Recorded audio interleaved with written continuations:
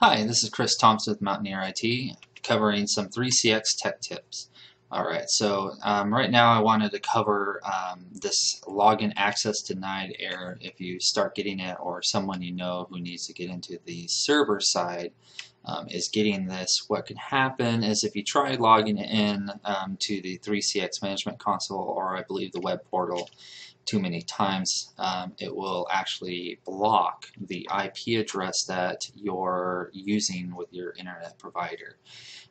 So there's the way to fix this is, one, you can either wait a certain amount of time, I believe it's about 24 hours or so, for it to unblock that IP address out of the server, or you can have someone or yourself try a different internet connection with a different IP address and log in with the appropriate credentials, and then to unblock it. So let's say that you hopped on a different different internet service with a different IP address and you're able to successfully log in.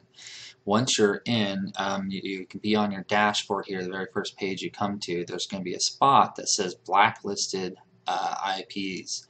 So if you click on that guy, it will show you all the different IP addresses here, and they'll kind of give you a reason why it was blocked. So if you see an IP address in here that makes sense, that would seem like it's legit, you can just click on the little X here and you can unblock it.